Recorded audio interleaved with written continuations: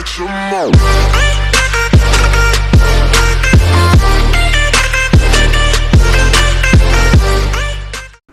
Alright, ladies and gentlemen, welcome to part 3 of the full series of the as-built plans, okay?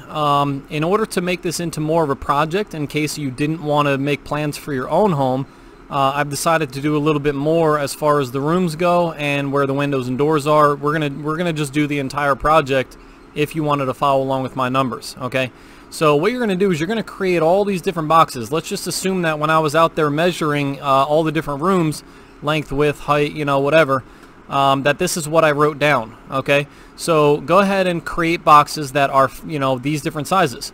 So I'll do those boxes with you. You're going to use a rectangle. You're going to click down anywhere, and you're going to do at 5 feet 10 and 1/4, comma, 6 feet. And that's the size of the master bath. Now you then would take a label and put that inside that box. Alright? The master closet is the exact same size, so if you want, you can just copy and paste that one and put it right next to it. Okay, we're working outside of our drawing here, but we'll move them in when we need to. Alright? This closet that was next to bedroom number 2. Bedroom number 2 was down here. That closet is actually split in half. There's going to be a line down here, and this is going to be a coat closet when you walk in the front door, and the other side is a closet that opens up to the actual bedroom. Okay, so I probably should have broken those up into 2 like I did here, but I did not. Okay, so that's okay. We'll do that later. Alright, so that closet is 2 feet 1.5 by 6 feet 6. So create a box at 2 feet 1 1/2, comma, whoops, let's try that again. At 2 feet 1 1/2, comma, 6 feet 6. So you get a box like that. You put closet in there. You can put the dimensions if you want. We're going to need those later anyways. I suggest using different colors and different layers.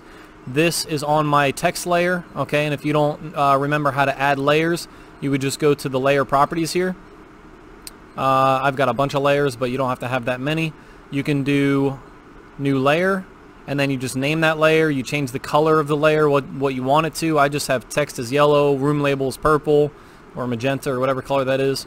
Walls are automatically blue, windows are green, doors are, I'm sorry, walls like a light blue, windows are green, and doors are like a dark blue. Okay, so let's continue. Another rectangle here. This bedroom 2 is 11 feet 5 by 10.6 at 11 feet 5, comma, 10 feet 6. Okay, so it's basically just that. So now let me zoom into these so you guys can see the actual sizes. And, you know, if you want to pause right now and get that size, make that box, label it. And then if you want to pause again, get the size of the office. Just make boxes for these sizes.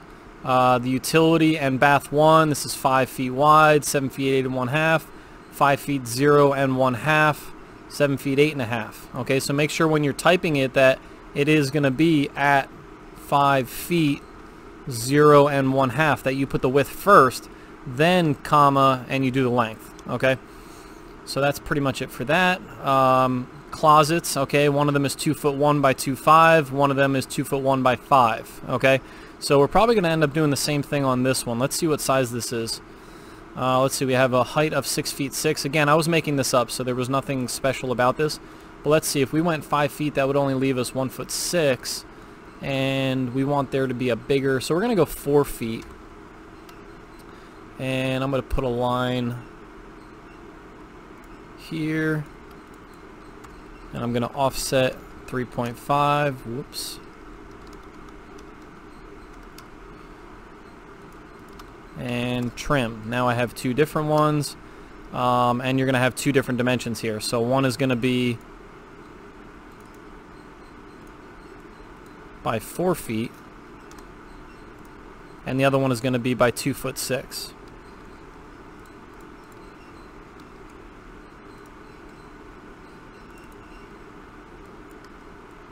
Not a big size closet there, but not bad. Alright, so you got all your boxes. Now we're ready to go. So, just like in the last video, you're going to take this master bath and you're going to move that into the bottom left corner. You want to work around and do all the exterior rooms first, and then like the office is in the middle, so you would do that one last. Okay? Let's see, we've got master closet. We take this, we move it, put that in this corner. We have, oh, where's the master bedroom at? I guess we didn't do the master bedroom, or I left it over here. I'll tell you what size that is right now.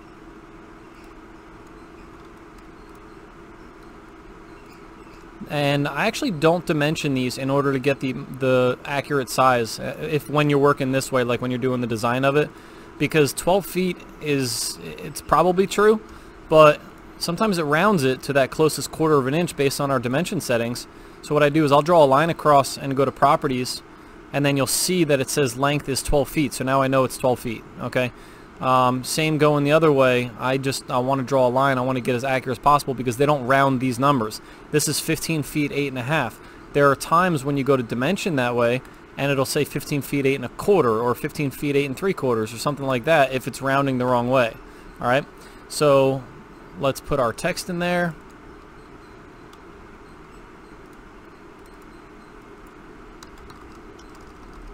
Master bedroom.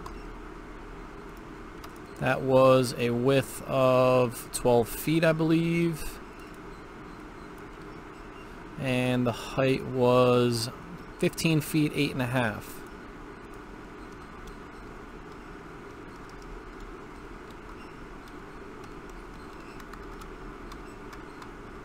(15 feet 8 1/2 inch). Okay, so now you got all your boxes.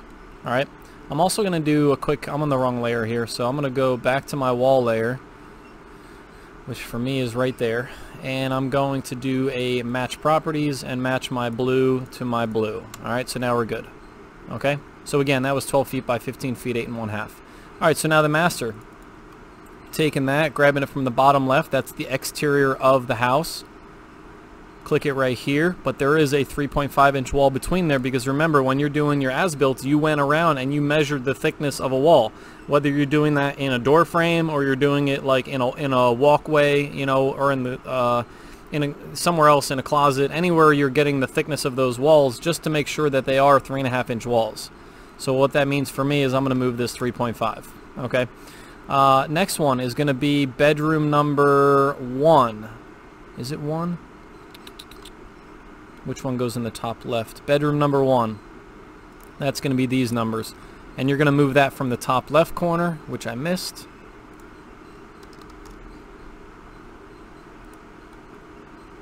That's going to go right here. And you can see there's 3.5 between there. I could measure it, but I'm pretty sure that it's accurate. Okay.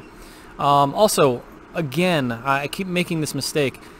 These are not dormer roofs, and they're not going to be an A-frame roof either.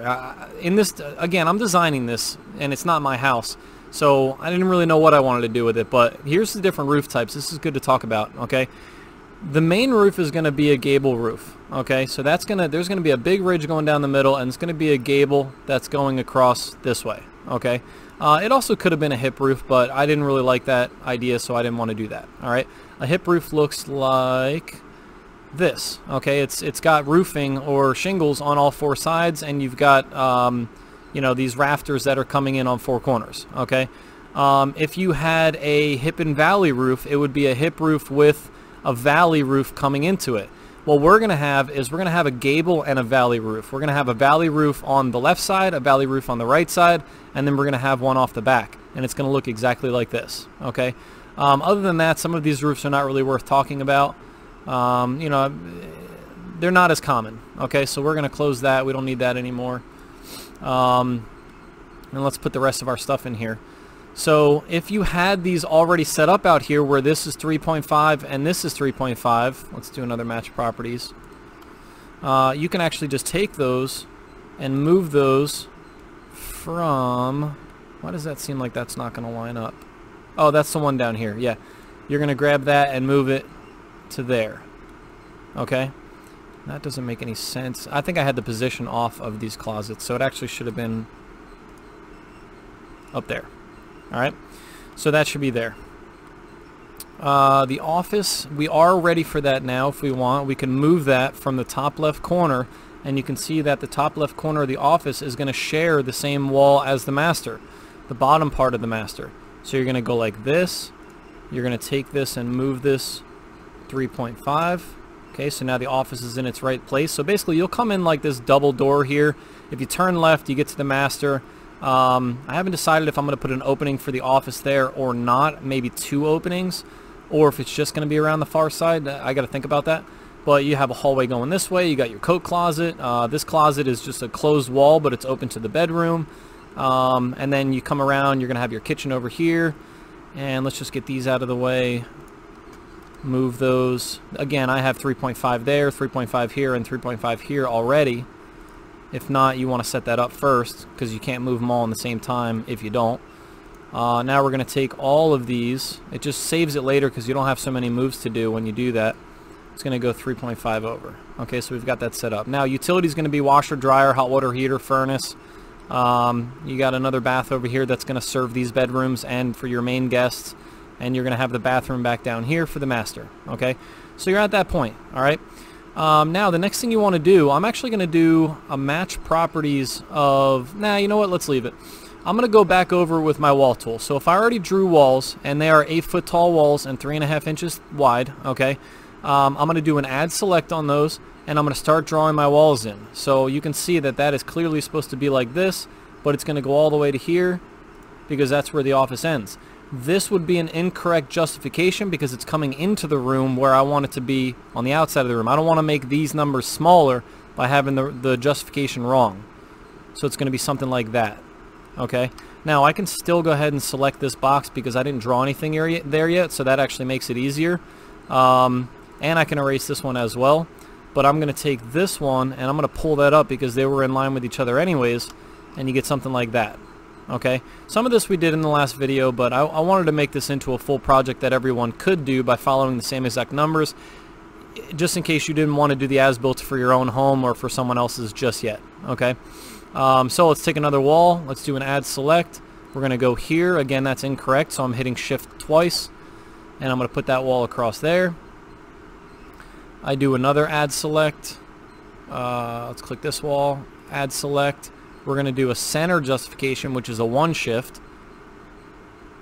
And now we got to get those boxes out of there. So just like in the last video, hover over one of these walls and do a shift space, and you'll see it switches to the box behind there, and you can hit delete. You don't want to leave extra lines everywhere because that just makes it very messy. Shift space, click, delete. So now that's all set up. Okay. I actually have everything set up right now. We're just missing a couple labels. So what I would do is I'd copy. And you're going to make these look a little prettier too. Like, try to center that underneath there.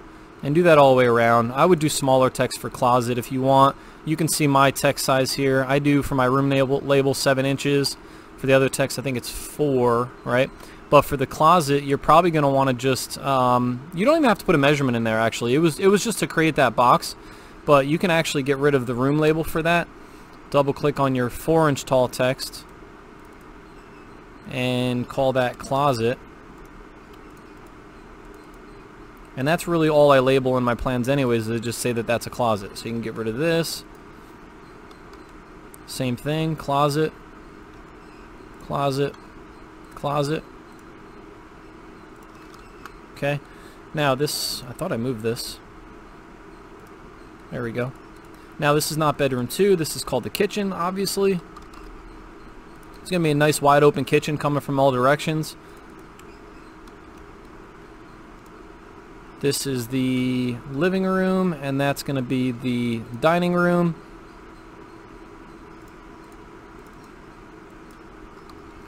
Now those all share an exterior wall, so I have no idea what size they are right now, but we're going to measure them in a second.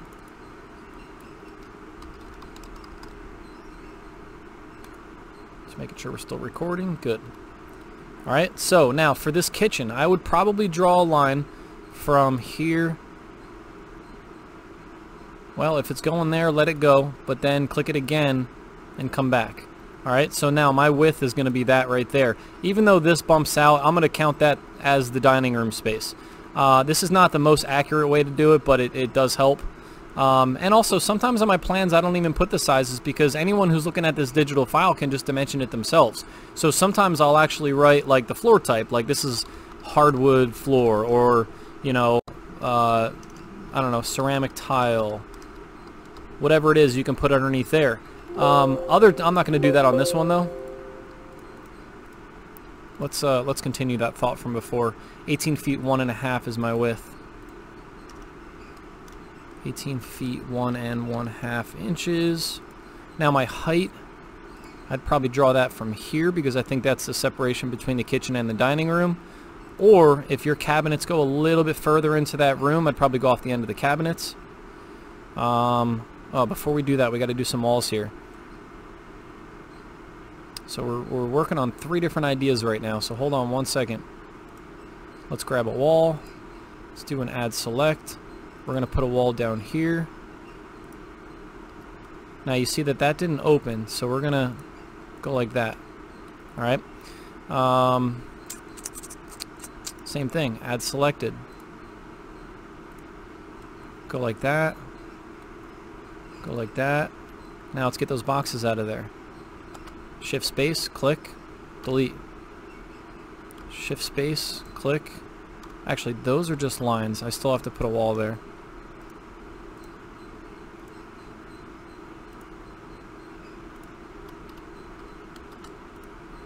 Shift space, click.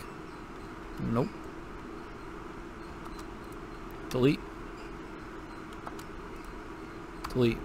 Now, just to make sure that I got everything out of there, I'm not sure if I did or not. Okay, so you can see I missed 2 lines on the closet there.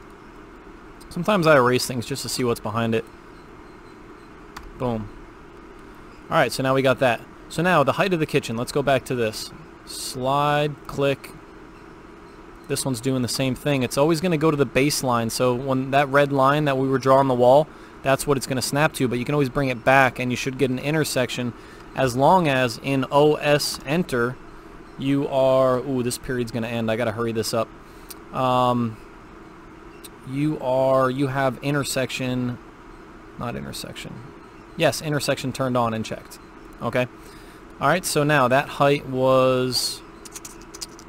Where's my properties? Right click properties is 10 feet 11. So I can get rid of these. 10 feet 11.